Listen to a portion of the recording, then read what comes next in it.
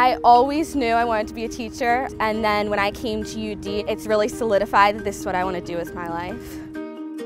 From the get-go, they had us in the classroom observing, making notes of what's happening to children developmentally. As soon as I started the major, it was very much starting placements and getting hands-on experiences in classrooms, and I think that was the most important thing. The fact that we were able to get in the classroom, we were in there from freshman year, so it was really exciting that I was able to, get started with my major right away. I just really liked how detailed and how much field experience you got with early childhood. You are getting the most hands-on experience ever. I've always felt supported. I've never felt like I've been alone in it, and it's just a safe place to learn and grow as a teacher.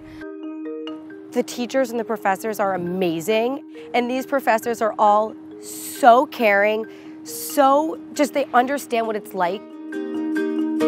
This major is smaller, and the connections you can also make with other students are so important. And getting to have someone who's going through the same thing as you and understanding it has been really, really important to me.